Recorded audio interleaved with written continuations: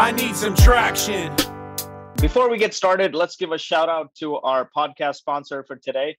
Duplo Cloud is a one-stop shop solution for all your DevOps, cloud automation, and compliance needs, from infrastructure provisioning and application deployment to security controls, compliance certification, and alerts. Visit duplocloud.com. That's DUPLOCLOUD.com.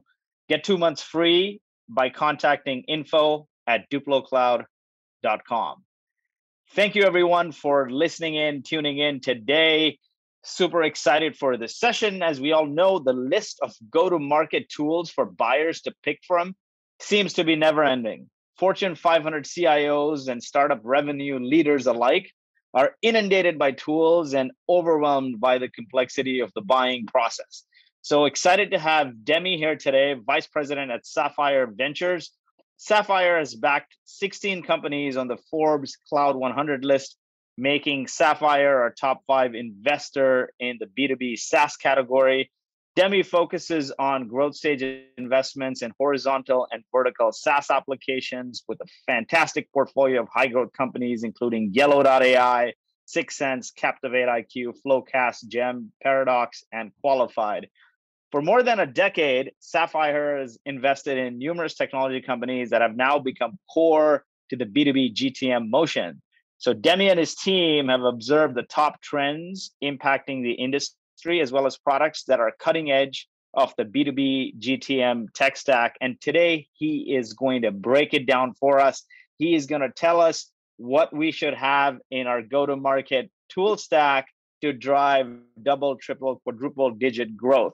Demi, welcome to Traction. Thank you for joining us. Yeah, thanks, Lloyd. Great to be here. Really excited to chat with you and also, just share some thoughts and learnings with the Traction audience. Fantastic, Demi. So give us your backstory first. How did you get into investing? Absolutely. I grew up in Nigeria. So I lived there for several years, and also lived in Canada for a few years before coming to the US for college. And in college, I studied mechanical engineering, but I was always interested in the business world. I had this long-standing passion for investing since I was a kid. And when I got to college, I tried to pursue both of these things. I joined this stock market investment team that we had on campus, and then I also started a company with a friend of mine. And I think it was really the combination of those two experiences that led me to venture capital, because as a result of that bit of an investing experience that I had, I felt like I had some background in investing, knew a little bit about investing.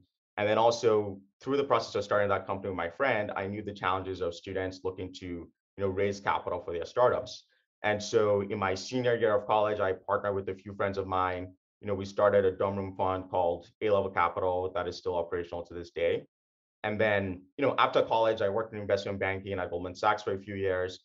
And this is really the turning point for me, because it was through the Goldman Alumni Network that I met a venture capitalist, and he was working at a venture firm in New York. And he was a great mentor to me just during the course of my time in investment banking. And eventually there was an opportunity to actually join the firm that he worked at, called First Mark Capital.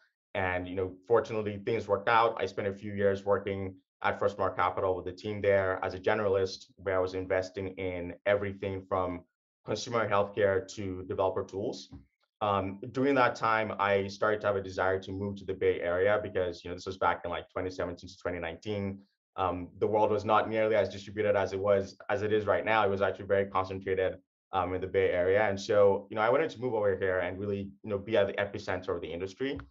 And that led me to a boutique fund in the Bay Area, where I started to focus a bit more. Initially I was generalist at First Mark, but then I started to focus primarily on B2B SaaS when I first moved here to the Bay. And then I joined Sapphire, where I continued to focus on B2B SaaS companies. The only difference now at Sapphire is that I now exclusively focus on growth stage investing, whereas up to this point in my career, I've been primarily an early stage investor. So that's the short version of just how I got into venture capital, and how I got to Sapphire. Definitely great story there with origins starting a company. So perfect segue. Tell us more about Sapphire Ventures. What stage of companies you guys invest in? What is an ideal, I guess, investee profile for you? Type of company, revenue profile, growth rate. Give us the skinny. Absolutely. At Sapphire, we're growth stage investors. We focus on B2B SaaS companies in four main categories. So that's applications, which is basically a general name for things like sales and marketing software, HR software, customer support software, and so on. We also invest in infrastructure and cybersecurity. So that's where you can think of developer tools, open source companies, data machine learning infrastructure, and so on. And then we invest in fintech and crypto companies as well. At this point, we're investing globally. We have portfolio companies in North America, in Europe, in Israel, in India, and Australia. And our mission, what drives us at Sapphire, is really to invest in what we call companies of consequence. If you go to our website, sapphireventures.com, it's right there, front and center. And our focus on this class of companies came from the insight that as a venture capital investor, there are many ways for you to generate a return, but the very best companies not only generate the financial return, but they also have a strong halo effect on everyone associated with those companies. I'm talking about companies like LinkedIn, like Square, like DocuSign, like Box, and many others that Sapphire has been, fortunate to be a part of. And all of these companies, they started off with a handful of employees and then ended up becoming household names. So that's what that's our mission. That's what we're out there day in, day out, looking for. In terms of just some of the parameters of the companies we look for, I would say it really varies, right? At Sapphire, we've bid on companies that are a few million in revenue, like sub 5 million in revenue, and at the same time we've bid on companies that are 40 plus million in revenue as well. So there's a bit of a range. We're invested out of a $2 billion fund, and so that allows us to be a bit flexible in the stage that we invest at.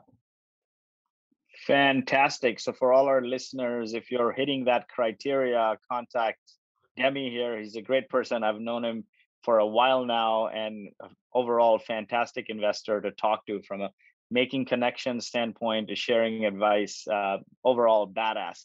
So let's bring some of that badassness into the GTM stack. Lots of tools. We're all inundated. We don't know what to pick. Everyone's using something else.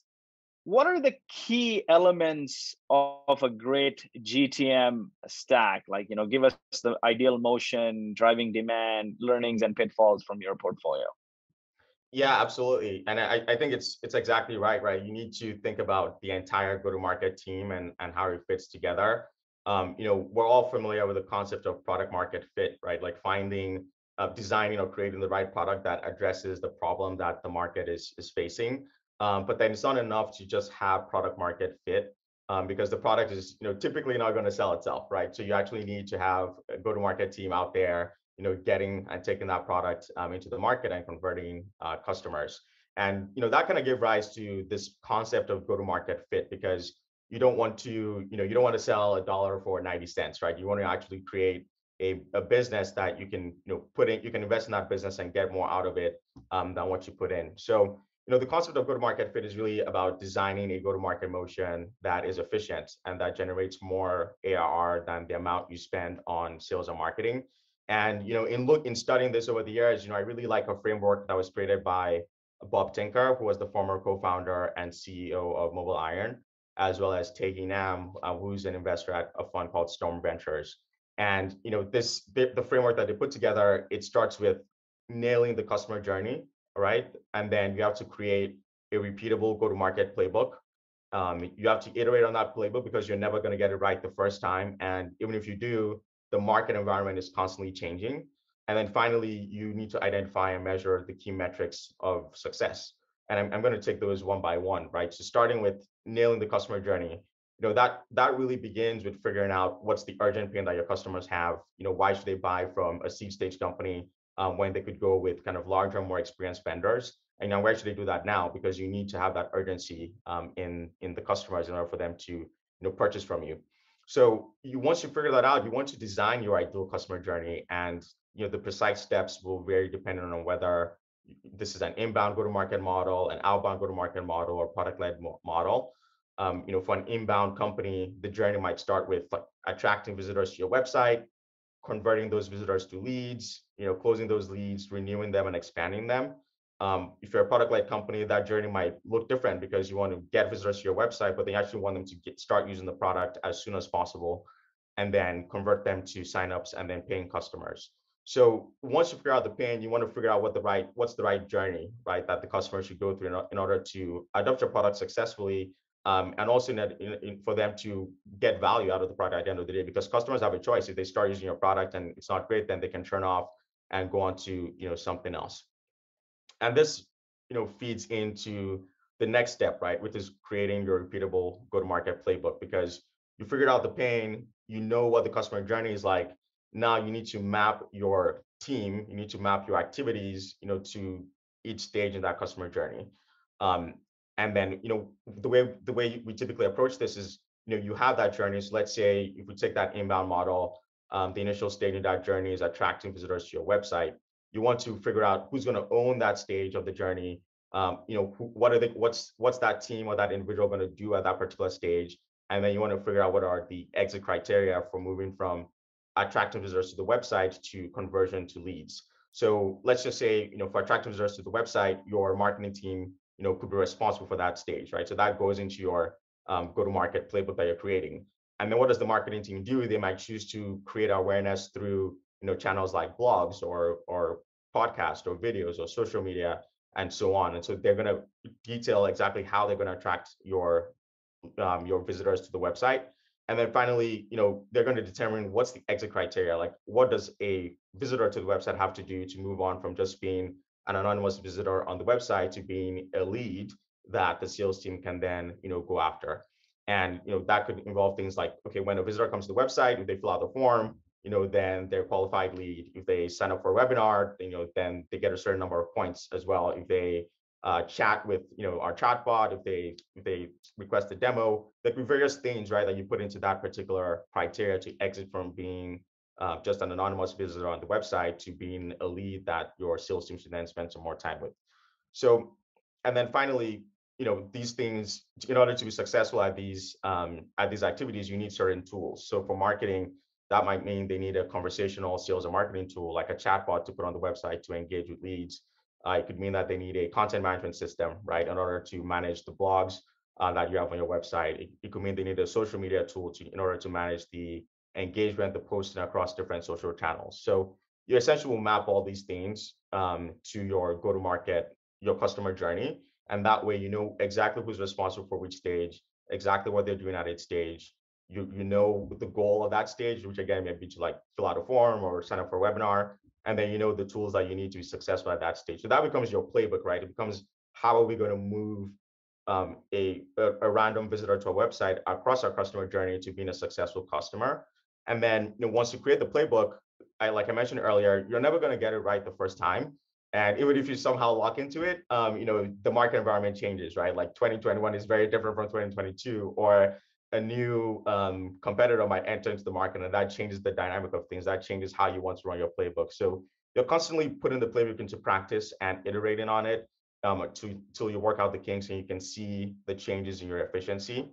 And then finally, you want to measure your key metrics of success. And I think go-to-market is probably notorious for having too many metrics. There's so many metrics you can track from the top of the funnel all the way through to the bottom of the funnel. But I think the most important things, what all of those KPIs are tracking to ultimately work towards, is just the efficiency of the go-to-market motion.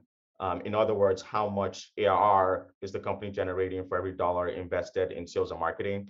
And then finally, the retention, because it's no good to acquire all these customers, but then they end up churning, or they end up spending less with you over time. So retention is really critical to track, like your logo retention, your revenue retention, and your net dollar retention. So those, I would say, are just the key. Those are the beginnings of a great go-to-market motion, is figuring out that repeatable playbook, and then constantly measuring and iterating on the playbook so that you ensure the efficiency of the business. So when you see companies at the early stages getting to the GTM or go-to-market fit, what are some key traits they exhibit? What are some things they do to get that repeatable playbook you've seen become successful? Yeah, I think some of the things they do, it really comes down to the iteration, right? I think, when a founder starts a company, they have an initial thesis, right? They have an initial idea on what exactly it is that their prospect or their customers want, and then they go off and they do a lot of customer development work. They interview a lot of potential users to figure out what's the right initial product for them to build. And then, they might test that, right, with a few customers. Usually the first few customers, might be, friends or friends of friends, kind of very close contacts.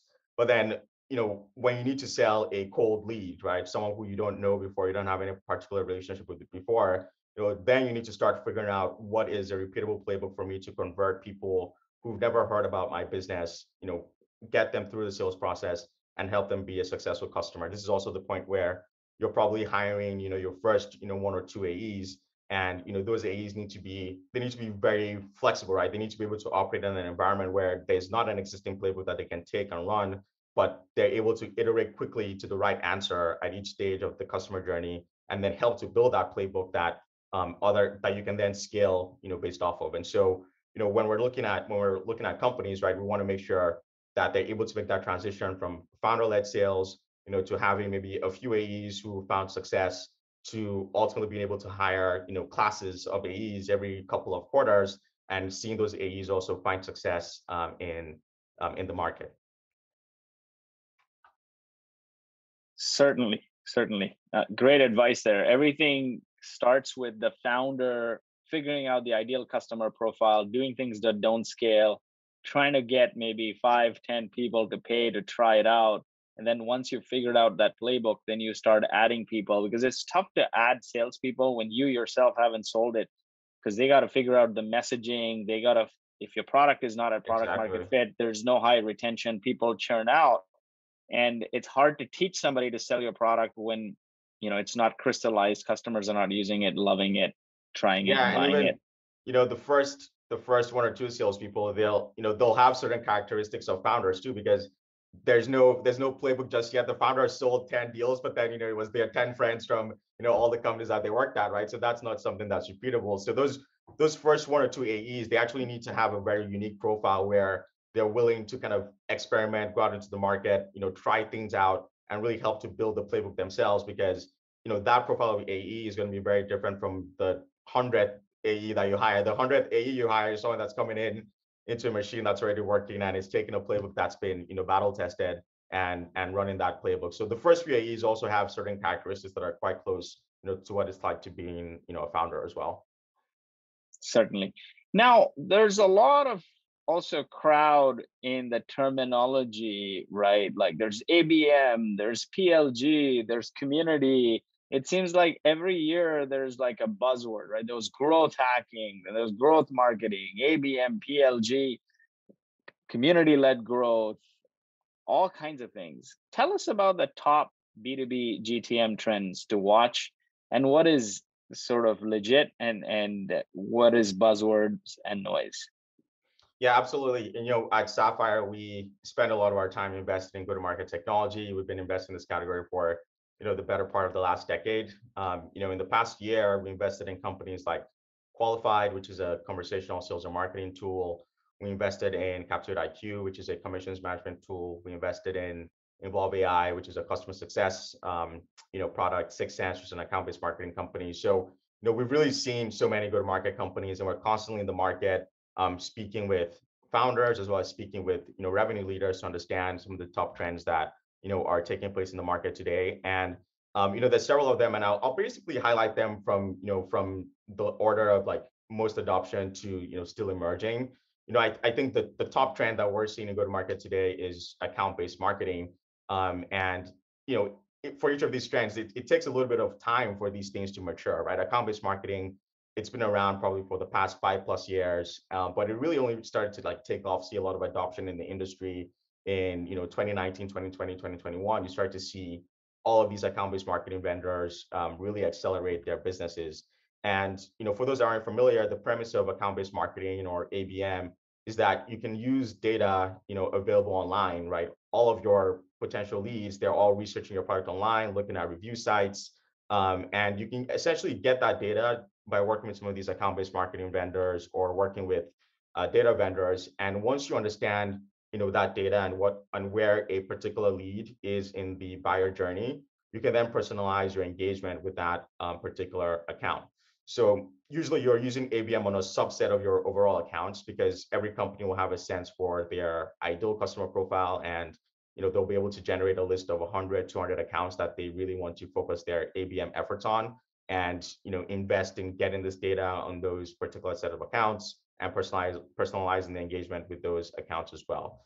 So account-based marketing, I think, is the top trend that we saw last year from an adoption and maturity standpoint.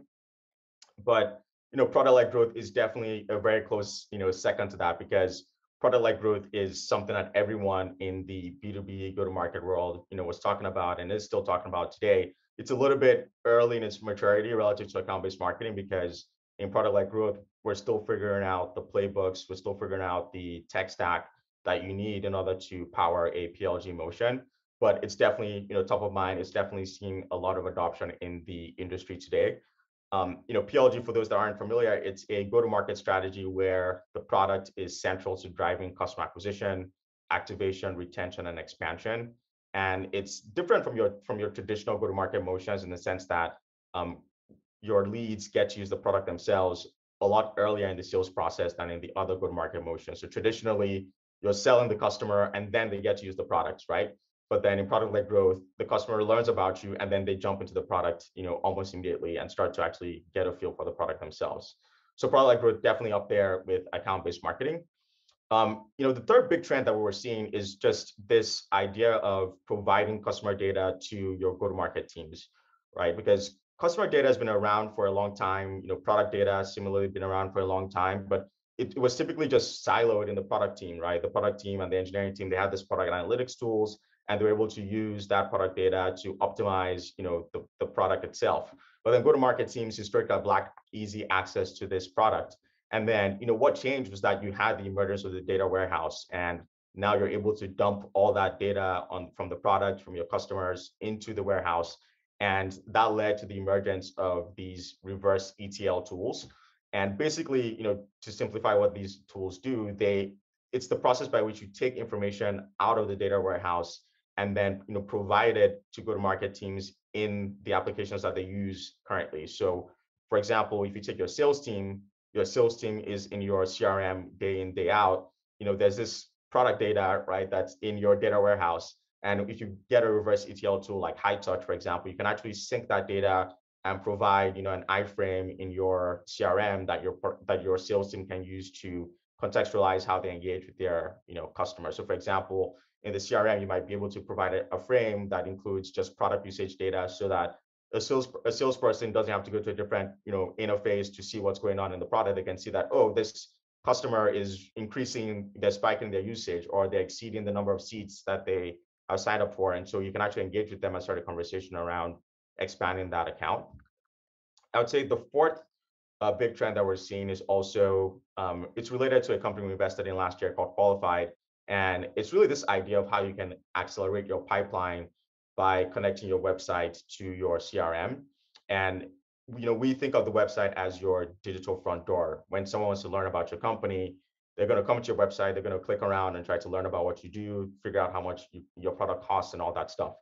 But what if you could actually have a panel, right, for your salespeople, for your SDRs, to visualize who is on your website at a particular point in time, and also provide just additional information to the SDR or to the salesperson on that particular visitor. So, for example, with Qualified, you can not only identify who's on the website, but you can also figure out what prior outreach sequences has this person been a part of, what marketing automation sequence have they been a part of, what events have they attended. You can use your account-based marketing tools to show some intent data on where this particular prospect is in the buyer journey.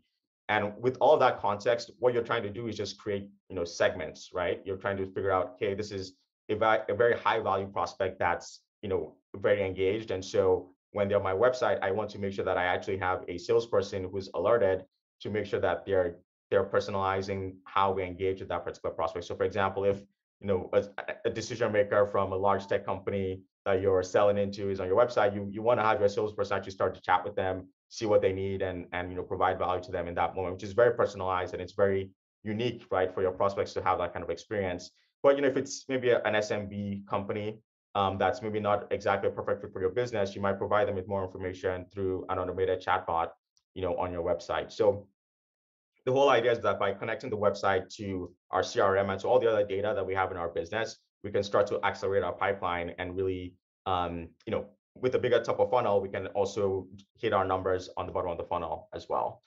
A lot of the things I've talked about so far, they're focused on pipeline generation. They're focused on increasing sales productivity. One thing that we also saw in the past year was that there's a lot of new technology now for your go-to-market operations teams. More tools are emerging to replace the spreadsheets that these operations teams typically will work out of. So, for example, we recently partnered with a company called CaptivateIQ, and they tackle sales commissions management, which a lot of companies, even the largest companies, still manage this process in Excel, which is very tedious. It's very error prone. But we're excited to see companies like CaptivateIQ emerge to make that process much more streamlined and ensure that it's done properly as well. The next trend I'll highlight is just in post sales. Your go-to-market motion. There is life after sales. The customer needs to be. You need to ensure the success of the customer. You need to ensure they implement it properly. You need to ensure that they're retained and also expanded. And so we're seeing more and more tools emerge to also help companies with the post sales journey of the customer. For example, we invested in a company called Involve AI, and they really emerged here to help customer success teams predict customer health. And they also will work with your other customer success tools by being more data driven, providing more visibility into all of your customer data to ensure that customer success teams are not reactive, but rather they can be proactive in saving a customer who is showing maybe declining usage, or helping a customer, upselling a customer who's showing very strong usage and needs a little bit of help, right, to keep moving along and keep being successful. We're also seeing a surge in CRM productivity tools. The legacy CRMs have probably been around for 20 years at this point, and they can be slow to use. It can take a lot of clicks, right, to get around the CRM and complete your tasks. And what we hear from salespeople is that they hate it, right? They hate having to keep the CRM up to date because it slows them down. It takes away from their time that they could use to sell new accounts. And so in 2019, 2021, what we saw was there was just this explosion of CRM productivity tools like Scratchpad, like Dooley, like Rattle. And these tools are basically developing, fast, sleek interfaces for your sales team to complete their note taking, complete their task management, complete their pipeline management, and they'll sync all of this information back to the CRM. So now the salesperson doesn't need to be in the CRM every single day anymore. They can actually work, out of a Scratchpad or Dooley or Rattle, and all the information they put into these tools gets synced into the CRM. So everyone's happy. The salesperson's happy because they can do their work much faster now, and your sales leadership is happy because the CRM is also up to date. And the next trend we're seeing is just this is definitely a newer trend. I think it's one that's definitely catching on, but we're seeing people use AI to generate content in the go-to-market world now. And I don't know if you remember, but basically in 2020 we had there was this thing called the GPT-3 API that came out one weekend in 2020, and then everybody on Twitter was talking about how you could actually use AI to generate like blogs or text and all that stuff. And of course, some companies have taken this technology, they've adapted it to the go-to-market world, and they're actually starting to use AI to generate marketing copy, social media copy, blog posts, and so on. So there's companies like Jasper AI, Peppertype, Copy AI, and others that are doing that. And since we wrote this blog post in May, in the last few months, we've actually started to see companies use AI to generate video content, right? So that's where that's the cutting edge now, is actually automatically generating videos that go-to-market teams can use to help their customers, learn how to use the product, or use those videos to engage customers while they're still in the middle of the sales process. And then the final piece, which I think is still an emerging area. Of course, in 2020, we all saw how events went online. You couldn't meet in person, so you had these kind of large virtual events, and that was definitely a fantastic solution for event marketing teams who needed to still engage their customer base, right, and provide value to them.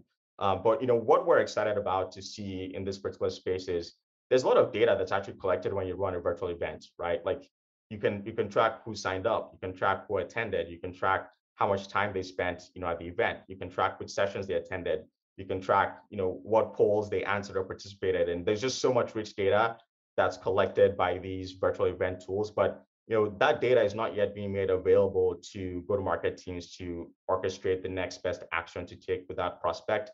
And so, one thing that we're looking to see in this event marketing category is actually how that data from the virtual events can be better integrated with the rest of the activities that the go-to-market team is taking, so that so that the go-to-market team can then take the right follow-ups, whether it's providing more information to someone that attended the event, whether it's maybe scheduling a demo for someone who seemed to have that interest, or really just informing what the next best thing to do would be for a particular account or particular prospect that attended an event. So I'd say those are probably the top trends that we're seeing right now in the go-to-market world, and I'm sure even the past 2 months there's some new things that have popped up that we'll probably add in the next iteration of this blog post. Certainly, that is fantastic rundown there. Awesome. So, I want to get into this whole old GTM stack versus modern, right? It seems like, and not seems like, but a lot of people just copy tools that what others use. Oh, you're using this, I'm going to use this. But I think it starts with understanding your buyer journey, understanding your buyer, and then creating a process that builds relationships with them so they buy from you, and then layering on technology, right? And I think the old school did a lot of that, and now there's a lot more talk on technology versus process. So unpack that for us a little bit. Old GTM stack versus modern, what's the difference? Yeah, it's a great question. And we titled this blog post Demystifying the Modern Go-to-Market Tech Stack. And the reason we did that was because we would have conversations with Fortune 500 CIOs, we would have conversations with startup revenue leaders. Everyone complained about how there's just so many technology tools today that they can adopt, right, for their businesses, but they didn't know which tools to pick or to go after. I would say the difference that we see in the modern go-to-market tech stack versus the legacy tech stack, it really just comes down to new tools and technologies that are available today that you just didn't have previously, and new models of going to market that are increasingly popular versus previously. So, for example, the three main go-to-market motions are inbound, outbound, and product-led. Actually, all three of these have existed in some way for the last 20 years, right? Atlassian was founded in 2002, and they're one of like the initial product-led growth companies.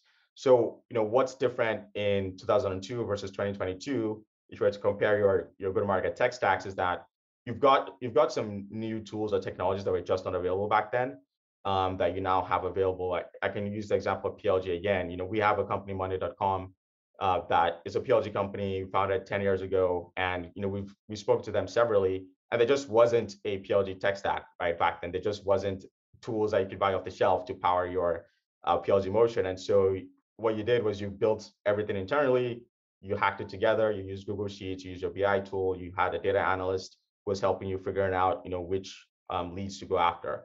But if you're a seed stage company that's adopting a PLG motion today, there's almost no shortage of tools and resources out there to help you, with your PLG motion. So you might decide to, put a product tour on your website so that a visitor to your website can actually come to the website. Maybe they're not ready to sign up yet for the product, but they can actually click through, a basic demo of the product to get a feel for it.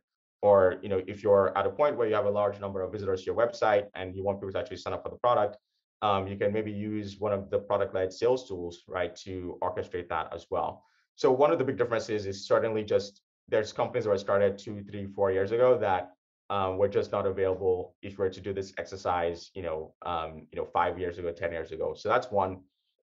And I think the second difference is just the popularity of a go-to-market, motion as well as change. Like inbound and outbound and product led, like I said, they've been around for a long time, but product led is it's really only started to become much more popular probably in the last 5 years. And I think in the last 1 or 2 years, that's really hit a crescendo where every company, regardless of how they started their business, is trying to have some type of product led motion to their business, because they see the advantages that you can get out of that.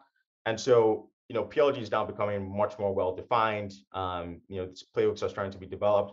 There's still a long way to go, of course, in popularizing PLG, but the adoption has certainly been on the upswing. And so that's created demand for a dedicated tech stack to power this new motion.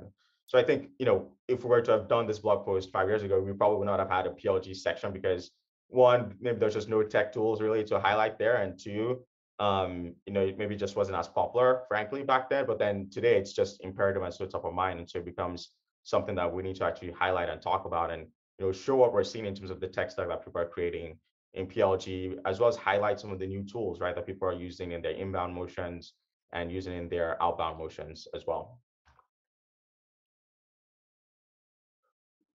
You know, with all these tools right now in the market, and I touched on this a little bit in terms of people rush to tools to see what others are using in the space and then just copy that. The personalization has gone out of the window. The buyer journey has gone out of the window, right? Like typically when I join a website and I check Mhm. out several websites, and it's like you're dismissing a cookie banner, you have to close a chat bot, there's a subscription pop up, there's something promoting something else.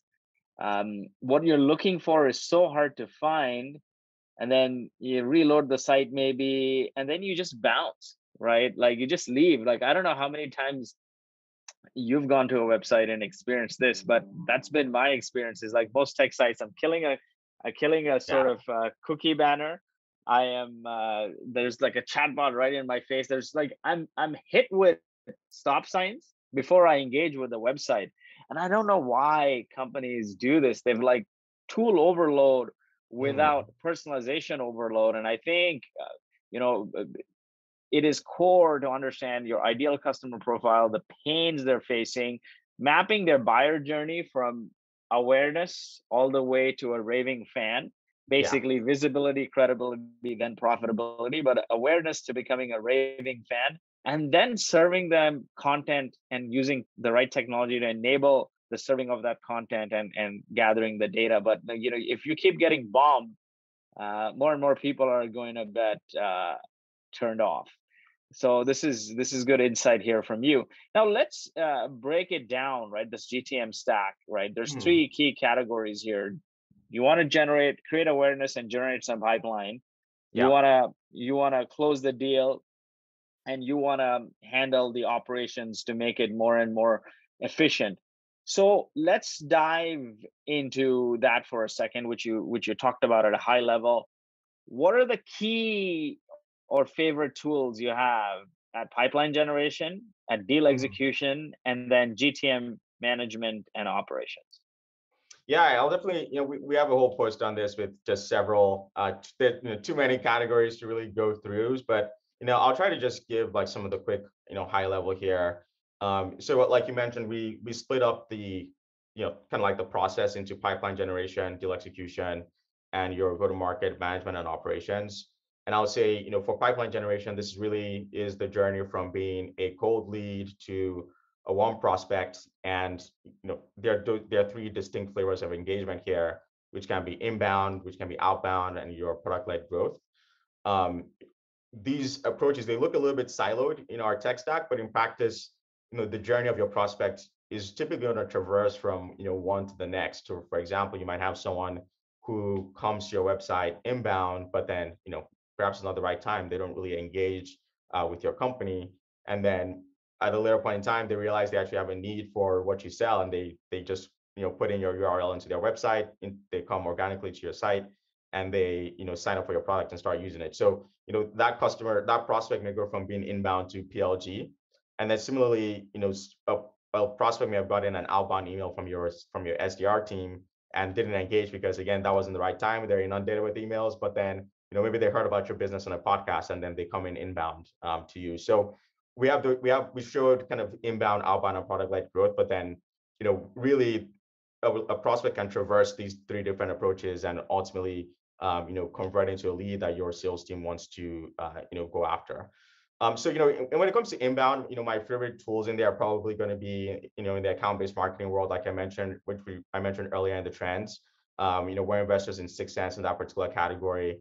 And then as well as in the conversational sales and marketing world too, because, when someone comes inbound to your website, it's great if you can actually engage with them through the chat interface. It's great if it's a very high value prospect, you can use Qualified to actually have a salesperson have a conversation with that prospect as they're on the website, at that point in time. So I'd probably highlight account-based marketing and conversational sales and marketing as my top inbound tools. When it goes to outbound, I think in outbound, it's really all about the sales engagement tools, like Outreach, which is one of our portfolio companies, and also maybe your sales enablement tools like HighSpot, because you need to start need your sales team to be having the same message, right, when they speak to prospects. And then in product-led growth, the data warehouse is a very established category there. But now I'll talk about product analytics, right? Because you need to have your product instrumented with analytics tools like Pendo, one of our portfolio companies, is really one of the big players in that space. And then the emerging category of product-led sales tools. And these are basically products that will ingest data from your warehouse, from your product analytics tools, from your CRM, from your billing tools, and help you figure out which of the 1,000 free accounts you should actually go after, and have your sales team start to put more effort into farming and turning that into a big account. So that's pipeline generation. Taking a cold lead and turning that into a warm prospect for your sales team to then execute on. So that transitions to deal execution. You've got all these leads generated by inbound, outbound, PLG. Ultimately, those leads have to be fed to sales, and then sales will qualify those leads and will accept some of them. And then now it's on the sales team to close that particular opportunity. So deal execution it encompasses the various tools that your sales reps, as well as other members of your go-to-market team, because closing the deal is not just about sales, it's also about your sales engineering team, right? Or your pre-sales team. It's also about your finance team, your operations team, as well as your customer success, account management, implementation. All these teams are coming together to help close the deal and also ensure that the customer is successful once they've signed up for your product as well. So in this particular category, like in sales, for sales and sales engineering meetings, I think it's really great to have, again, some of your sales enablement tools in there, like your HighSpot, which would be good for managing the content that you need to discuss with your sales teams. It's great to also have conversational sales and conversational intelligence tools like Gong and Chorus, because your salespeople are on meetings every single day. They're getting a lot of insights on the market, and it's fantastic if you can have those calls recorded, and then they can be shared with other people on the go-to-market team, on the product team, on the marketing team, so that they can also fine-tune the activities based on the information they're learning. And I think when it comes to generating your proposals, negotiating, and closing the deals, you need to have a great configure price quote tool in there, like a CPQ tool in there, in order to ensure that your sales team is efficiently putting together a proposal and getting that signed off from the leadership. And then in post-sales, of course, you need to have a customer success tool, which is so critical in order to ensure that you're staying on top of your accounts. You're seeing which ones are being successful. You're seeing which ones maybe are declining in usage, and you can intercept that and help to correct the situation. And then finally, you need to have a layer of go-to-market management and operations in place to ensure that your pipeline generation is working as expected. And if you can forecast and see maybe when things might start to drop off, for example, and you can take the right action before time. You need to have the management team, right, that's ensuring that you have the right people in place. You're going to hit your forecast, and so on and so forth. So in this section, we talk about various tools that help with like pipeline management and forecasting. So there's tools like Clary, which we're also an investor in, and they really help companies to just understand, right, like just based on all of their pipeline generation activities, based on all their meetings and how conversion is taking place, how likely are they to hit a certain forecast, and therefore what corrective actions they need to take if they're not on track. Of course, you need to plan your go-to-market and compensation as well, because when you have a big sales team, you need to actually start defining territories, right? And then you need to make sure that you have appropriate staffing in each territory as well. And then you need to manage how you compensate your sales teams, because sales teams are paid not just on salary, but also on commissions. And it can actually get very, very complicated how to calculate commissions based on all the different levers that management is using to incentivize the sales team. And finally, we also highlighted community management tools here, because to your point earlier, Lloyd, communities are becoming such a bigger part of everything in B2B SaaS. We've had several companies like Pando acquired a community earlier, Outreach acquired another community earlier. And some of the product like companies, they're also building up communities as well to kind of build this audience right around what they're doing. So I think it's important to have these tools that can help you manage that community, ensure that you're maximizing the engagement of that community, and ensuring that people are able to find the help that they need to adopt your tools, and also find the help they need to even build the teams, right, that would be using those tools as well. So that's what we're seeing, from just the perspective of those different categories, and some of the top tools I would say in there as well.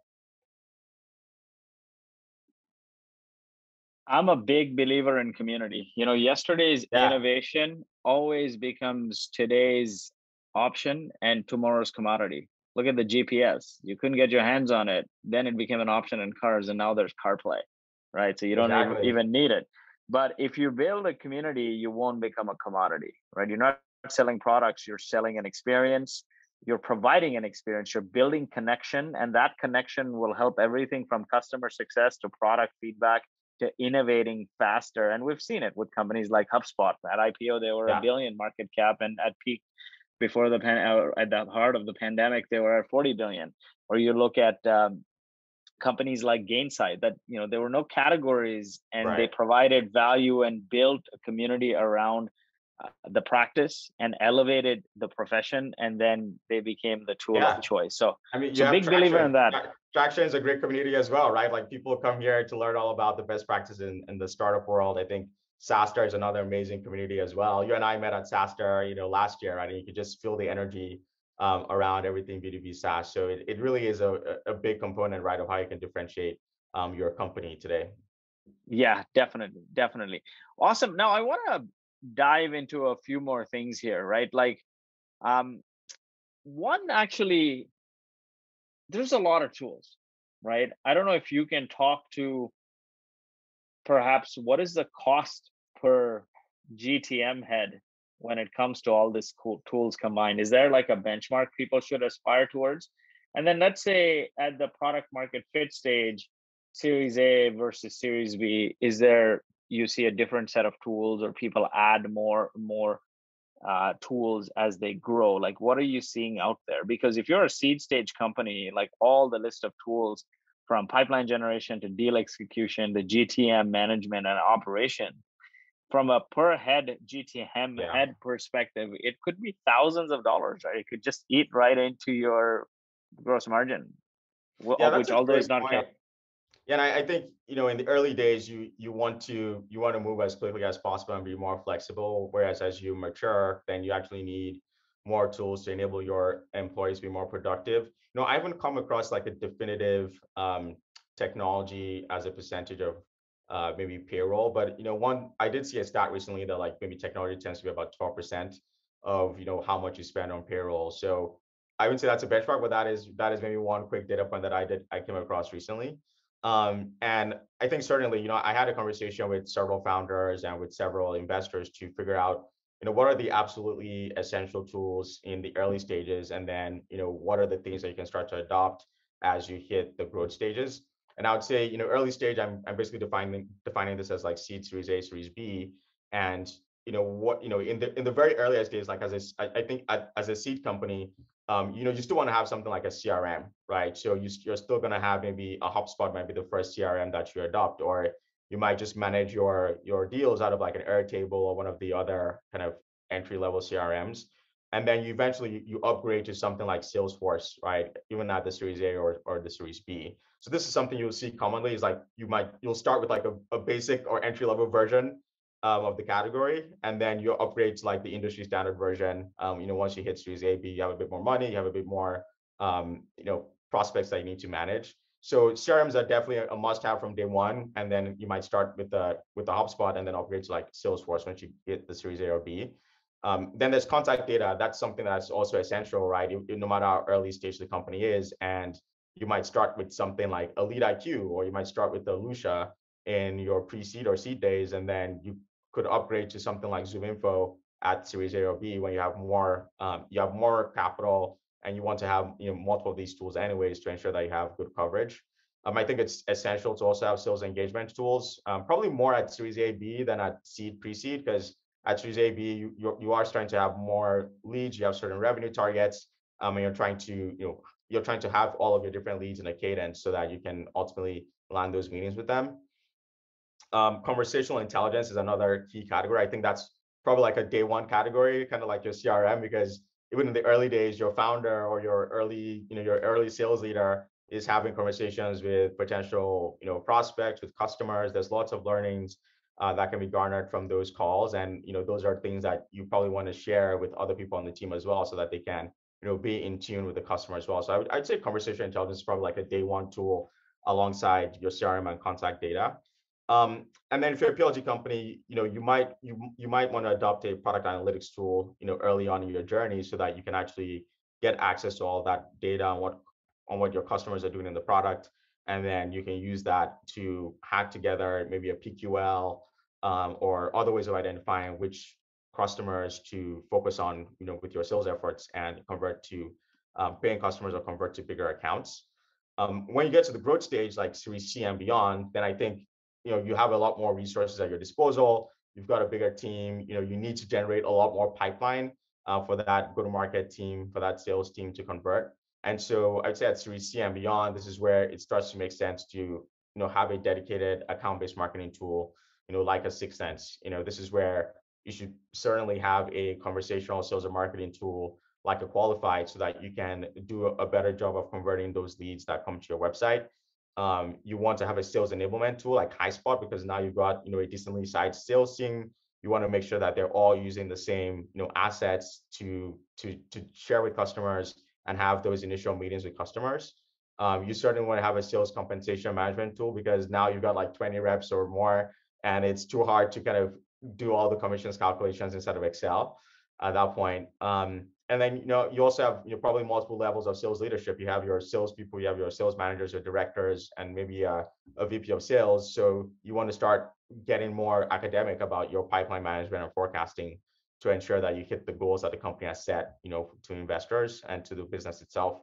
And then finally, I think at this stage, if you're a PLG company, then you might want to adopt you might want to start evaluating some of the product-led sales tools. These are still quite early stage, right? Companies like Focus and Heads Up and Calixa, Correlated, Endgame, and so on. They're still quite early stage themselves, but then this might be the point where you want to experiment with those tools, because now you probably have thousands or tens of thousands of free users in your free product. Again, this is for PLG companies, and you want to make sure that your sales team is efficient in picking the right ones to focus on and convert to accounts, and then ultimately expand those relationships too. So you can get by with some basic CRM, contact data, conversational intelligence, sales engagement, PLG when you're an early stage company, seed, Series A, Series B.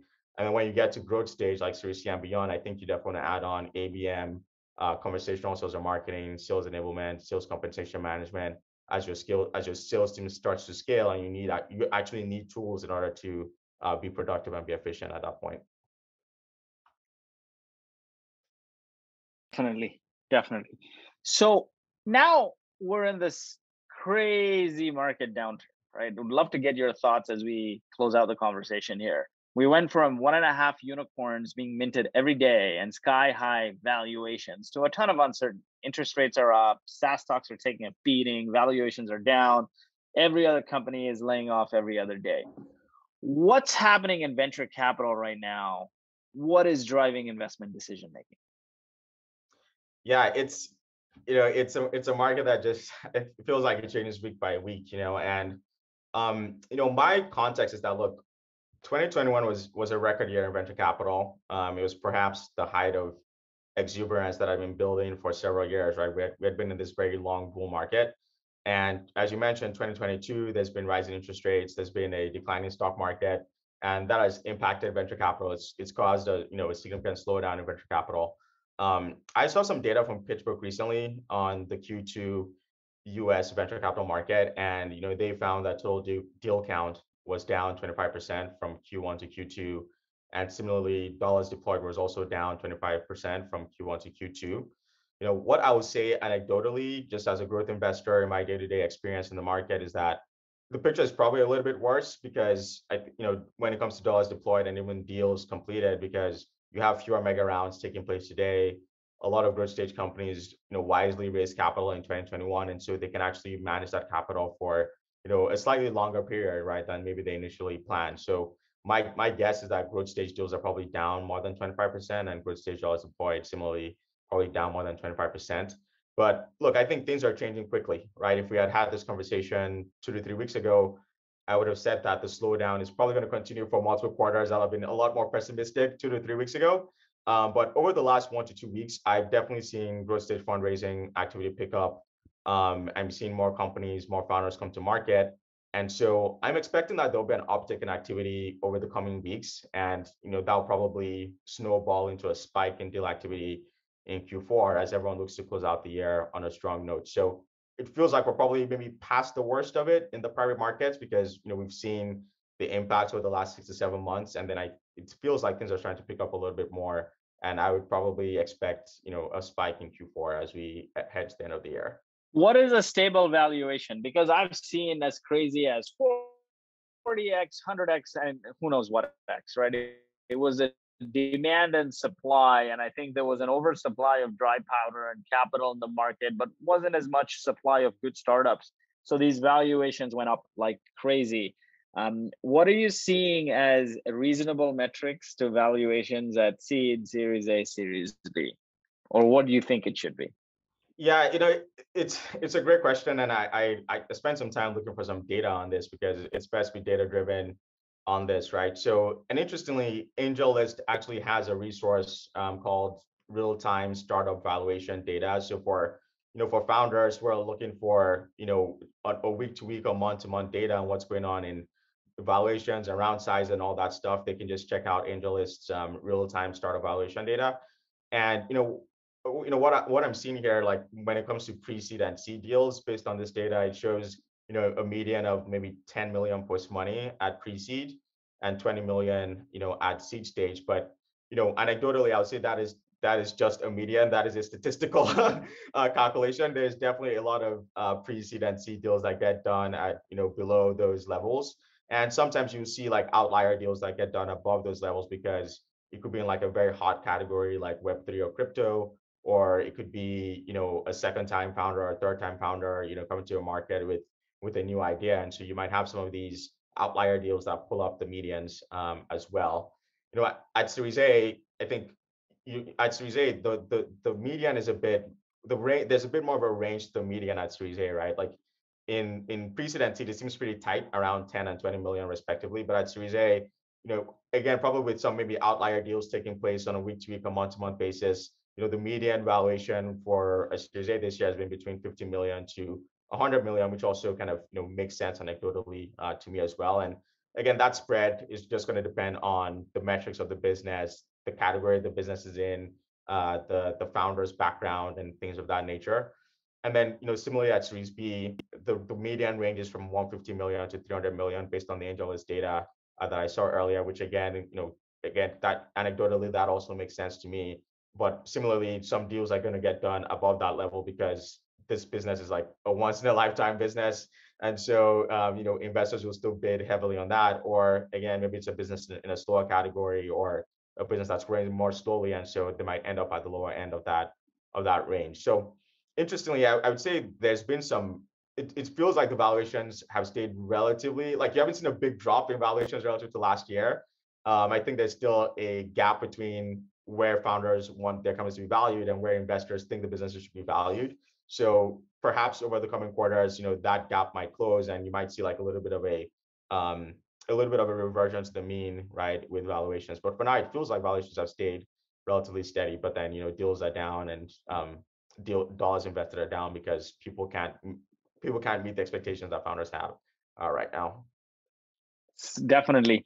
And then you're an investor, you're a number of boards. What metrics boards and investors are focusing on right now? Like, what are the leading indicators of good, bad, and ugly? How worse does it get? What are you advising your portfolio companies? Yeah, this is something we spent a lot of time earlier this year focused on because we could see the writing on the wall. We could tell that there was going to be a big slowdown in investing, and then of course you had all of those black swan memos come out, and they basically forecasted a doomsday scenario. For us, we focus on B2B SaaS companies, typically at growth stage, and so it's still important to actually grow in this market, right? I think that's probably the big challenge for many companies, that you still need to actually show good growth despite the pullback in the markets. And so we're monitoring ARR growth to make sure that that doesn't decline to like poor levels.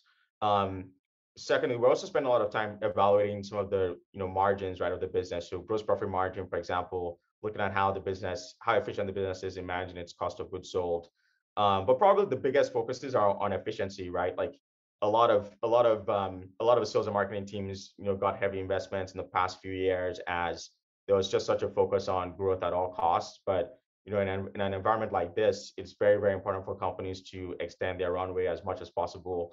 Sales and marketing tends to be the largest operating expense on the P&L for most companies. And so sales efficiency is one that we're tracking, very, very closely to make sure that companies can reduce, the burn in that particular category, but be efficient with those dollars and still grow at decent rates. I think retention is another big one that we're watching in this market because, every company is looking for ways to cut back on spend, right? They might reduce and some of them will look at reducing their software spend as a result. So we want to make sure that our companies are maintaining very strong retention levels despite the poor macroeconomic environment. And one exercise we did with a lot of our companies earlier this year was just helping them to benchmark their operating expenses, right? At a time when you need to extend your runway as much as possible. There's no sacred cow. Every department, right, is going to be looked at and scrutinized, and you're going to try to evaluate where you can cut some of the spend in that particular department. So, we helped a bunch of our portfolio companies with benchmarking their operating expenses like sales, marketing, customer success, G&A, R&D. And essentially, we're comparing how much they spend in these categories to their revenue. And then we're taking those ratios and comparing those to similar companies while those companies are at a similar revenue scale to that business. So for example, if I have a company that's at 10 million ARR, I'll calculate these ratios of sales to revenue, marketing to revenue, G&A to revenue, and then I'll benchmark that right against my prior portfolio companies so that I can understand whether this comes on the high end, on the low end, or right in the middle. Right. So that's something we did for a lot of portfolio companies. And if you're a founder out there, this is something that your investors can definitely, help you with. And then, burn and runway, right? It's a capital constrained environment, at least more so than, it was in the prior years. And so it's very, very important for companies to manage their burn. And one of the metrics we look at in burn is just, how much net new ARR a company is able to generate for every dollar of their net burn. And then, of course, that feeds into runway, right? So if you're burning X amount, right, with some basic assumptions, how many months of runway do you have, at that level of burn? And especially taking into account the time that it takes to fundraise in this market as well. So the top things are really around managing operating expenses, ensuring as much efficiency as possible out of those expenses. And then on the customer end, it's going to be about retention while still trying to grow at a decent rate. But there's been a shift from growth at all costs to efficient growth. So while companies still need to grow, they need to make sure that they're doing that efficiently because there's going to be more points given to efficient growth than just growing at all costs. Fantastic. Now, where are you seeing companies double down and where are they pulling back? Yeah, I think companies need to look at every single bucket, honestly, right? Because you're trying to cut back as much fat in the organization as much as possible. So it only makes sense to look at everything from your customer success to customer support to your sales, marketing, R&D, G&A, and just cut out as much software spend or fat right in those organizations as you can. But the one key area that I think a lot of companies look at is just that sales and marketing spend. It tends to be the largest operating expense on the P&L. And not only that, if you look at the past few years, there's been such an emphasis on growth at all costs. And that means that a lot of people have hired significantly in those departments. People have spent on all kinds of software tools in those departments. And so sales and marketing is probably one place that there is a larger focus on as a result, just being how big of a bucket it is. And then, when it comes to doubling down, I think it's really about being more efficient, right? Like, I think this correction is actually good for companies because they can look at their organizations and, figure out ways to be much more efficient with fewer resources, meaning that when companies come out of this cycle, they're going to be a lot stronger going forward. And, when capital is abundant again, they'll be able to actually take that capital and generate much more ARR and much more value for the company, the employees, as well as for the investors, as well. So it's not maybe one department to double down on as much as it is just trying to be more efficient in every single department, trying to get as much as possible out of each team. And then when you come out of the cycle, you're in a much stronger place, than you were before. So I think that's how a lot of the best CEOs, a lot of the top CEOs are looking at this cycle as an opportunity, right, to build efficiency into their businesses. Yeah, a lot of people also overhired because they raised more money and they thought the times were good. And you spend maybe 25, 30% of your time experimenting on new channels, new ideas, and probably that experimentation has been cut, and it's like double down or focus on what's generating the repeatable stuff. Exactly. Expend energy and effort on the repeatable stuff, and maybe let's delay some of the experiments, the longer stuff, the longer time horizon items. Awesome. As you talk to more and more founders, what's one unconventional piece of advice that founders ignore but shouldn't? Yeah, it's a great question, and I feel like there's so much startup advice out there. I think like the one that is very top of mind for me in this market is just talent, right? Like I think when you're in the middle of running your company, there can be a lot of temptation to just like compromise on hiring talent because you need to get someone in the door to run that particular team.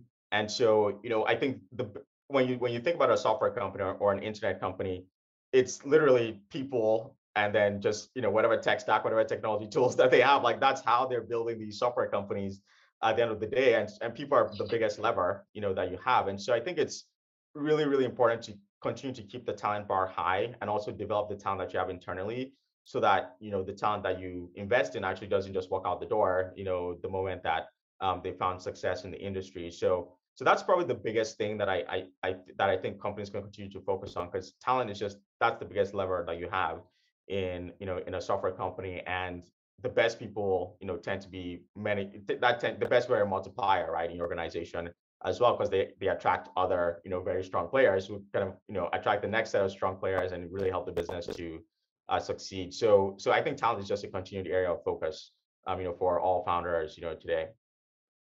Fantastic. And any books you recommend? What are you reading? What's on your shelf, or things that you've loved over your journey? Yeah, no, I think this is a this is a great question, because this year I think I've listened to probably a dozen or so audiobooks this year. That was one of my big things coming into the year, was actually to listen to more books, or at least engage with more content. And a lot of them have been quite great actually, but I'll highlight two because I think this is probably a good time to maybe put some of these things into practice. And the first one is The Compound Effect by Darren Hardy. And basically, in the book, he talks about how little positive actions compounded over time can lead to, a significant, it can help you achieve your goals. And I'm sure we've all seen, people have done the calculations, right? If you improve by like 1% every day, you ultimately double or triple yourself, over time. So it's really just that concept of like taking a little habit, right, and doing it consistently, helps you ultimately achieve the right goals. So that's the one that I'll highlight first. And then, we were talking just now about, where should founders cut back, and where should they focus on? The other book I recommend is The 80-20 Principle by Richard Koch. And, basically everyone is familiar with the 80-20 principle. 20% of the efforts result in 20% of efforts lead to 80% of the results. 20% of your customers are 80% of your revenue. 20% of your sales team is 80% of your new AR, your new bookings. You see the 80-20 rule in pretty much almost every facet of life. So I think in an era where there's just not as much capital, and where you need to manage your resources as efficiently as possible, it's important to apply this 80-20 principle, right? And look at, what are the 20% of things that generate the 80% of results. I like what your example, right? Like you might be experimenting with various channels, or like various products, or various things like that. But when you need to be more efficient, you need to actually look at the 20%. You need to double down the 20% that are working really well. The thing that I will add on to what we all know about the 80-20 principle is that you can actually apply that principle again and again and again, right? It's not just a one-time thing. You apply it to the first time, you get to a subset of your, accounts, or a subset of your tactics, and then you can actually apply that principle again, right? Like what 80% or what 20% of this subset is generating the 80% of results, right, in this particular category.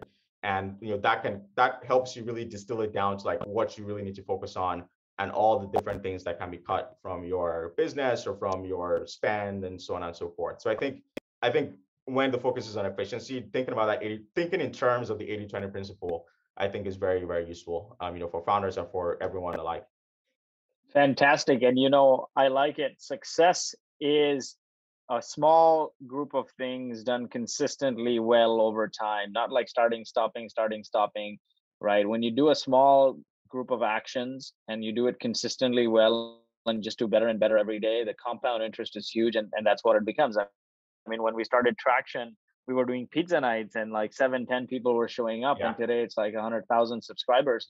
And we just did these webinars regularly, just doing it regularly, right? A lot of people sometimes, the first time, second time, fifth time, people don't show up. Yeah. And maybe it's the 10th time. If you would have done, 10 people would have showed up, right? And it's just as much promotion as it is product, right? You need those things to be in tandem and do it very consistently well over time. Awesome. So where can we follow you? Where are you active? Yeah, I'm really active on LinkedIn. I think I'm on LinkedIn for too many hours of the day. So you can find me, follow me at Demi Obayomi on LinkedIn. And then also on Twitter as well. I'm on Twitter occasionally. So you can find me there at Demi_Obayomi as well. And I really look forward to engaging with the Traction community and continue to be a part of the community as well. And also learn from your other guests on the podcast too.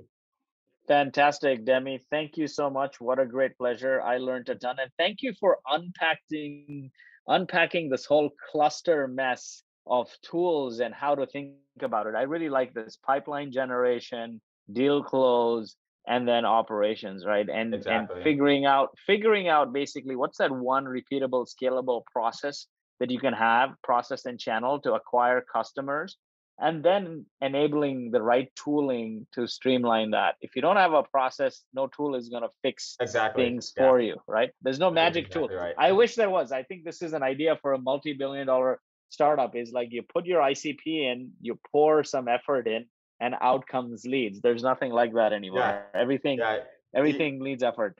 That's the hard work of startups, right? Is you have this great idea, but then you need to test it against the market, and rarely ever your initial idea is all going to be correct, right? So it reminds me of that Mike Tyson quote, right? That like everybody has a plan until they get punched in the face. When you take your product to market, you're gonna get punched in the face, right? Because you made some assumptions that were wrong, or the market has changed, right? Since you had the idea. So really focusing on iterating on that go-to-market playbook and finding what's working, what's not is just super, super important. And no tool is going to help you do that. So it really comes down to the people, at the end of the day. Exactly. I love it. Everyone has a plan until you get punched in the face. So move fast, test fast, iterate fast, ship fast, and change and adapt along the way. Thank you so much, my man. Thank you for joining us, and look forward to hanging out in person in a couple of weeks at tractionconf.io. Thank you, Demi. Yeah, thanks a lot, Lloyd. Looking forward to it. Talk soon.